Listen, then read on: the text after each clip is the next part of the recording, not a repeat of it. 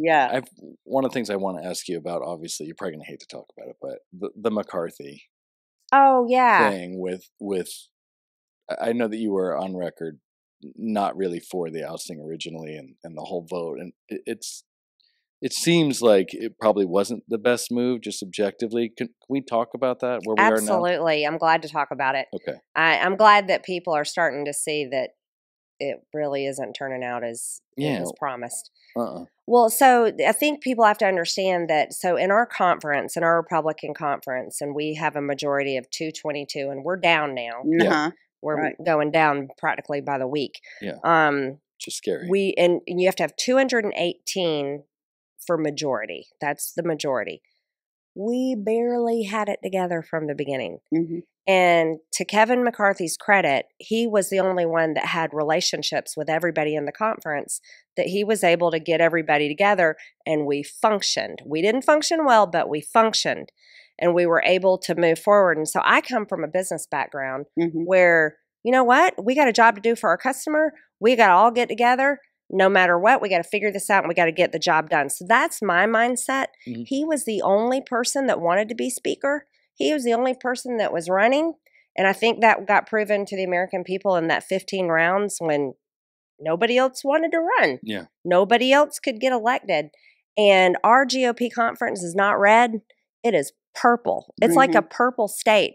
And so people on the outside, and of course you don't know. You can't know because you're not in there. Right. I wish people were in there. I would take the American people to work with me every day if I could. Yeah. Because I want them to see all the crazy stuff. They need to see it. They need to see it.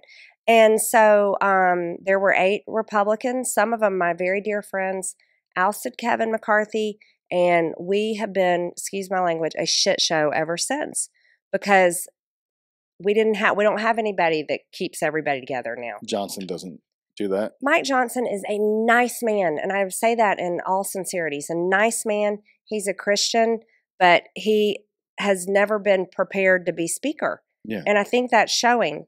And he's got good intentions. I think he's trying, but it's not working. Because they were going to. It's not working. Well, that has to be like a diplomat position, doesn't it? You're not going to have someone like me be Speaker of the House. Right. You're just not. Because it's an election that happens inside the conference, and you got people in there that are practically Democrats voting. Yeah, Jim Jordan, I thought would have could never get the votes. Yeah, and I think that was heartbreaking because he's such a truth teller. Yeah, I like him. I supported him. He would have been great, but then they wouldn't elect him. So now we're a mess. We really are a mess. We're very divided. Everybody argues all the time. And the way I see it, I look at the American people as our customer, and I see that as a failure. It's a failure because a lot of Republicans voted for us and gave us the majority. Yeah. And a lot of people donated money and gave us the majority. Yeah. And we have a job to do. And our job is to get our shit together and do our job for the American people. And we need to do better. Like the NDAA, the defense bill, I am disgusted with it. Yeah. And that didn't happen under McCarthy. That happened under Mike Johnson. I know. I mean, what happens to them? What happens to that they just give in? They negotiate. Yeah. And he should have never done it. And he keeps telling us. But he knew everyone was going to get mad if he totally collapsed. So he totally collapses. What kind of character flaw or outside pressure happens to somebody to make that happen every time? It's the lies in Washington. So if you're Speaker of the House, Roseanne, you are swarmed by all the people in Washington. I mean, you never get 5 minutes to yourself. Yeah. You've got the White House calling you. You've got the State Department calling you. You've got every member of Congress calling you, Democrats and Republicans. Everybody is all over the Speaker. And so they fill them with all their talking points. You've got the military-industrial complex talking points. Oh, we've got to fund the war. Oh, we got to stop Putin. He's going to take over Europe. Total lie. Then you have to pass the defense bill. We got to fund the military. You have to. That's your job as Speaker of the House. You have to fund the military. You're just going to have to negotiate with Chuck Schumer and accept things in there.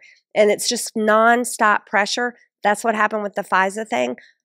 Mr. Speaker, you've got to reauthorize FISA. What if a terrorist attack happens on our country's soil?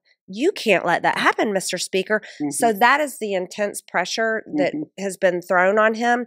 And I'll just say I don't think he's ready for it. Yeah. And our bill, our defense bill, so I'll give Kevin McCarthy credit because not many people do. Our defense bill we passed under him before this final version gave the junior military troops a 30% pay increase. Let me tell you how important that is. It's really important. Those guys make $22,000 a year. Good God. That's $1,875 a month. That's for rankings E1 through E6. That happened under Kevin McCarthy. The final version that was negotiated, totally taken away. Disgusting. No 30% pay increase. Then we took out all the abortion travel money. That got put back in.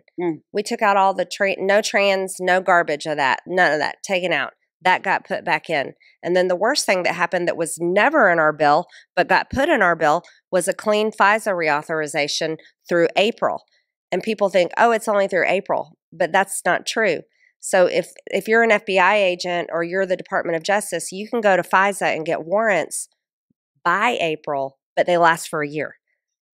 So if you get one in March, that baby goes for a whole nother year. And it's clean. So I like what he says. Speaker Johnson says, he's trying to turn an aircraft carrier around. Well, the first part of turning around is stopping. Yeah, no kidding. And we need to stop Washington, D.C. Right. And then tell them no. Just flat out no. Yeah. No, we love our military. Of course we're going to fund them. Take this crap out and we're happy to fund them. Like we're going to give them everything they need. We're going to give them a pay increase. We're going to give them everything they need. We're not going to give them COVID vaccines. We're not going to let the trannies in there. We're not paying for the ladies to go travel around and get abortions. We're going to make sure we take care of our troops, but we need to stop the aircraft carrier first. Right.